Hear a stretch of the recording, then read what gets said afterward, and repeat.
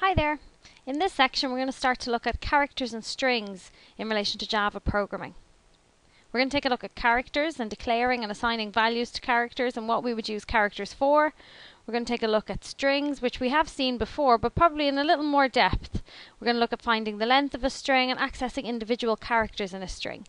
And then we're going to take a look at how strings and loops can work together to allow us to perform a number of tasks. So let's take a look at characters first. A character variable may contain any single letter, number or symbol. So it's just another variable, another data type, but here we're storing one letter or number or symbol as opposed to just numbers or just decimal numbers or whole strings. So we're just dealing with one character at a time here. To declare a character called letter, we would use the code char letter. So the keyword here is char, C-H-A-R, short for character. And that basically creates a box labelled as letter. Okay, so obviously letter here is the name that I've decided to give my character variable. It's not something specific and you can name your character variable anything that you want. To assign the letter A to that variable, we would use the code letter equals A. And what that does is it takes the A and it puts it inside the letter variable. Note here that we're using only single quotes around the letter A because it's one single character, whereas when we assign values to strings, we use double quotes. So just be careful of that when you're using characters.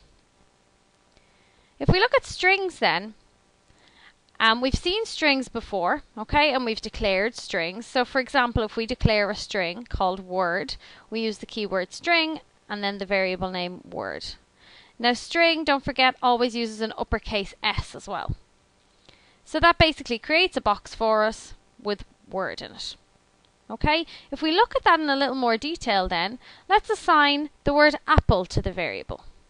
So we say word equals apple, and again you'll note here the double quotes as opposed to the single quotes we saw with the character earlier.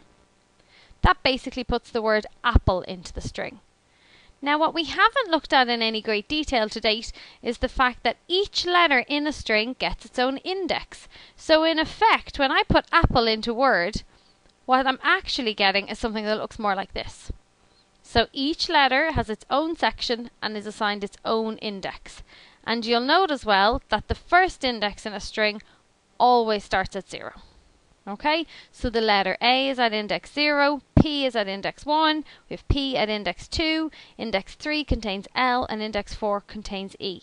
Okay? There are a number of methods then available to us for using with strings. And the first one we're going to look at allows us to get the length of a string. So if we wanted to get the length of a string called word, so we have this word here, obviously looking at it I can see how many letters are in the string word, but later on if the user for example entered in a word into a string variable, I wouldn't know how many letters are in it. So we have this method that allows us to get the length of the string. And so what we'll do is we'll create a variable int len, which gives us a box labelled len, and then we'd say len equals word, which is the name of my string, dot length. And that's going to count how many letters are in the string and assign it to my variable. So you'll see here my len is 5.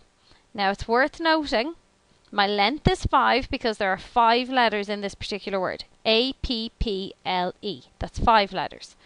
But my last index in the string is 4, okay, because my index starts at 0. And that's going to be really important as we move on, so bear that in mind.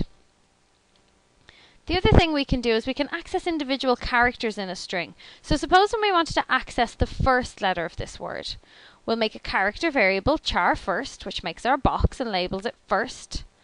And if we say first equals word.char at 0, what we're doing is we're using the char at method, which is basically the character at, and then in the brackets we're going to put the value of the index where the letter is. So if I want the first letter, I know the first letter is always going to be at index 0. So that takes my A and assigns it to my character first. So now my first letter, A, is stored in a character variable labelled first. Similarly, I can access the last letter of the word. I mean, I can access any character in the word that I want. But in this particular example, we'll take a look at getting the last letter of the word. So we declare char last, which gives us a box labelled last. And then I say last equals word.char@, len minus 1. Okay? Now remembering, of course, so that's going to take my E and pop it into last. So my len in this instance is 5, but I don't have an index 5. So if I left this as simply len, then I would get an error because I don't have an index 5 in this word. But I do have len minus 1, which is 4.